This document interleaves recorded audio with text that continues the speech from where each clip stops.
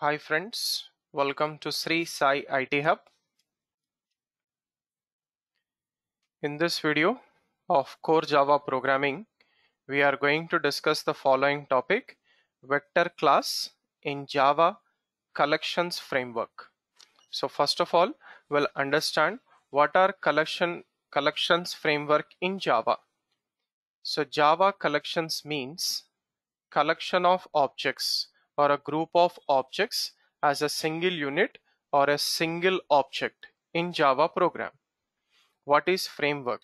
So framework means library. So library means package. So package to work with Java collections, and that package is available for us in Java as java.util package. So in this collections framework, we have collection interface, which is a top level collections interface. It is a top level base class or a base interface.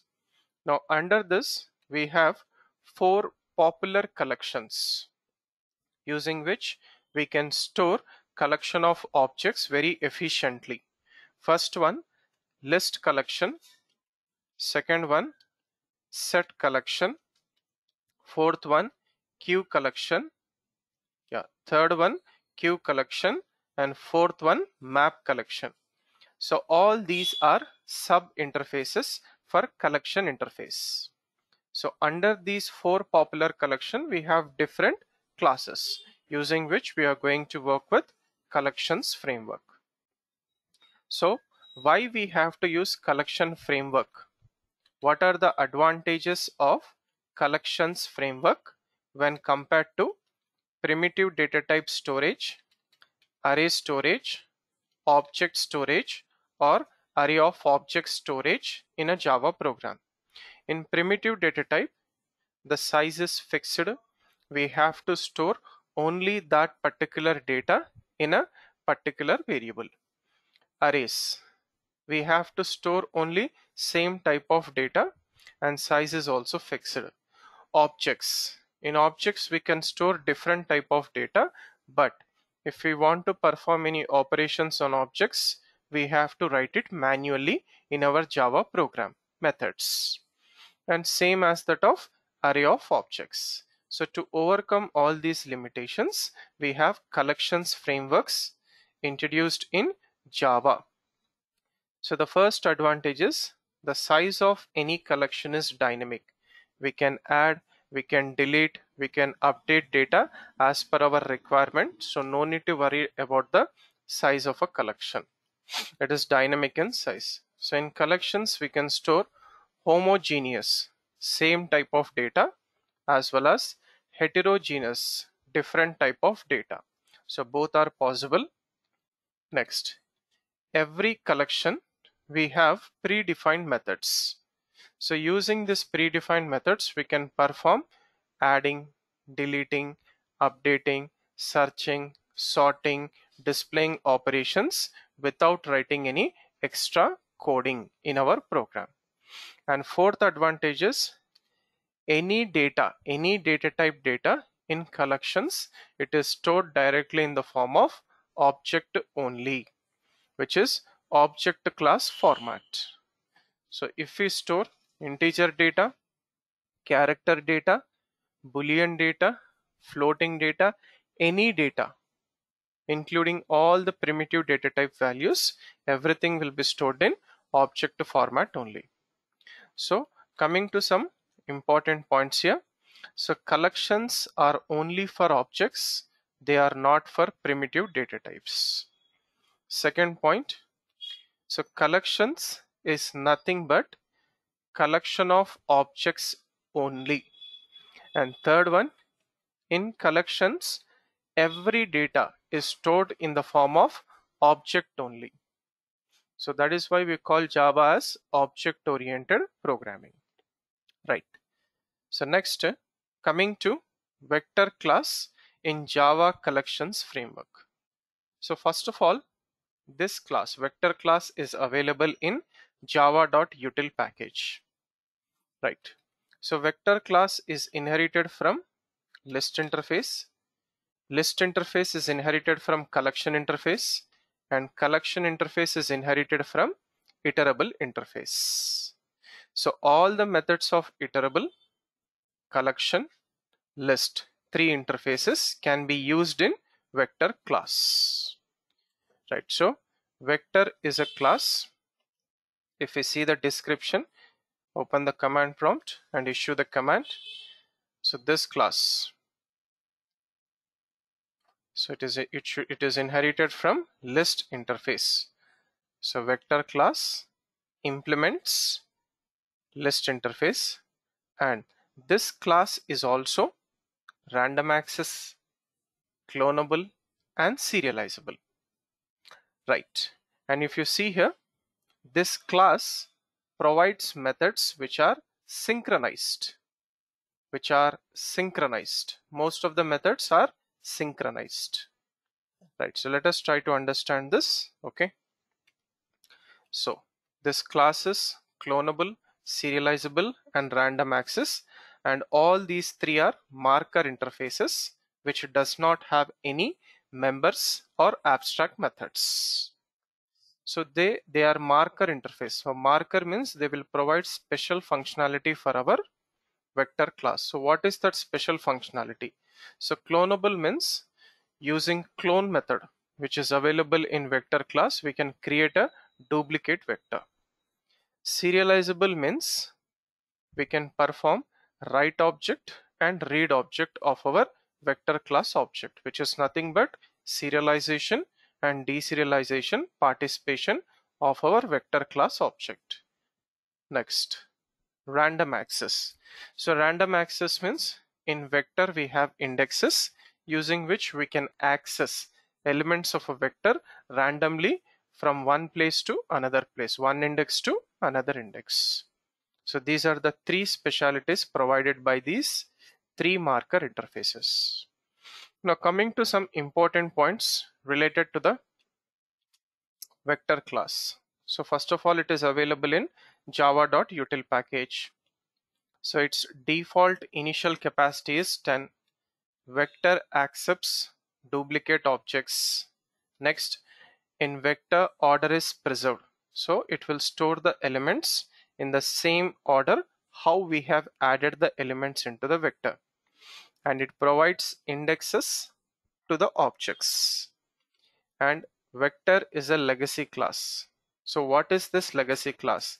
A class which is clonable, serializable, and methods are synchronized. It is called as legacy class. So methods are synchronized means vector class object can participate in multi-threaded environment. That is what is synchronized method. So multi-threading environment, vector class is suitable. Right. So one more point. So it stores objects, or we can say collection of objects as one-dimensional array. So same like array list. It provides indexes. Right. If we see the constructors and methods of vector class, so java p java.util.vector. Right. So vector class. So this is a default constructor which will create a vector object with an initial capacity of 10. So vector of int. Int means we can give our own capacity, 15, 20, 25, 30, initial capacity. Next, vector int comma int. So first int indicates capacity, something like 20, and second int indicates increasing capacity. So 20 plus 5. So when you add 25 elements, 25 plus 5, it will become 30. When you add 30 elements, 30 plus 5, it will become 35. Right. And we can also create a vector from other collection. From other collection means from array list collection or vector collection also. Right. And vector methods are synchronized. So we can use vector object in multi-threaded environment, which means that when multiple threads are trying to access a common shareable resource, JVM will allow only one thread to perform the operation, which is called as synchronization, so that inconsistency of data, wrong data, will not appear in our vector object. Right. So vector provides capacity method and size method. Trim to size. So what happens means the capacity will be trimmed to the size. If the initial capacity is 10, automatically it will be trimmed to 5 if the number of elements are 5. Is empty. It will check whether our vector is empty or not. Next, we also have something like first element, last element. Next, we also have remove element, remove all elements, clone. So clone allows us to make a vector duplicate vector. Its return type is object format. We have to do downcasting to vector format. Next, we also have clear method, remove method, add. So add object allows us to add an object from the end of the vector. Right. So let us try to work with these basic methods and check out how to perform different operations on a vector.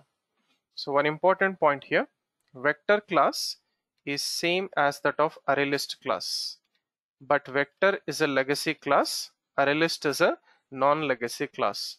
In ArrayList, methods are not synchronized.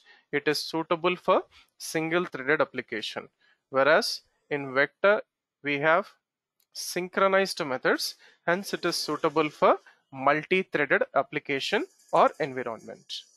So let us try to demonstrate this with a small program with the basic methods in vector class. Example 1. Right. Take a new page. So first we'll write the command. Program to perform operations on collection of objects using vector class. So first import java.util package. Take the main class, vector class example1 with main method. So save the program as vector class example1.java in our working directory. Right. So first we'll execute all cases with different operations. Operations means methods, one by one. So first we'll create a vector VC, new vector. So the default capacity is 10. First print VC. Nothing will be there. It will be empty. VC.capacity. So initial capacity is 10. VC.size. No elements, 0. VC.isEmpty. True. Because initially we don't have any elements. Right, come to the command prompt. So compile the program. Vector class example1.java. Right, so we have an unclosed comment. So let us close that at the end of the program. Right. Save it. Recompile. And rerun. And run it. So empty. Initial capacity is 10. 0 is the size. Is empty. True. So if we want, we can give our own capacity, something like 50. Save it. Recompile. And run. So the initial capacity is 50. Right. So now, as of now, we'll take default capacity as 10. Right. So now we will add some elements into the vector. Add 10, 20, 30, 40, 50. Now print vector with 5 elements. Capacity 10. Size 5. Is empty, false. Right. Recompile and run. So we have initially all the given elements. Capacity 10. Now the size is 5. Is empty, false. Right. Next we'll try to print first element and last element. So the first element is 10. last element is 50. Right, compile, run. So first element is 10, last element is 50. Right. Next, we will check whether our vector contains a particular element or not. It is like searching. So vc dot contains 10. So 10 is there, true. vc dot contains 100. So 100 is not there. So for unsuccessful search, we'll get the answer as mine. Okay, right. So save the program. Yeah. So 10 is there. We got it as true. We don't have, right, 100. So the answer is false. So return type of contains method is boolean, true, false for 100. Right. So next we will add a duplicate object. Right. So vc dot add 10. Then again print vector object, collection of objects. Compile, run. So 10 is added at the last. It accepts duplicate objects. Right. Next we will check for a particular element and print our own message. vc dot contains 40. Yes, 40 is there. So in that situation, given element is found, else element is not found. Right. So recompile and rerun. So given element 40 is found. So let us take something like 44. Right. So recompile and run. So 44 element is not found. Right. So next we will perform cloning operation on a vector. Right. So to create a duplicate vector, we will use clone method. vc.clone. So it is cloning or making a duplicate vector. So the return type of clone method is object class, which is a super class for all the classes in Java. So do the downcasting to vector subclass and store the reference variable in duplicate underscore vc. And then we will print duplicate vector class, its size, next its capacity. Now capacity of duplicate vector will be same as that of the size but not 10, because it is a cloning. We are cloning only the object but not capacity. And then is empty, false. Right. So come to the command prompt, recompile and run. So this is a duplicate vector. Next, capacity is 6, size is 6. But here capacity is 10 because we have created the vector using constructor. Here we have created the vector using clone method. And then is empty, false. So this is how we are supposed to work with vector class and its objects with basic methods in Java collection framework.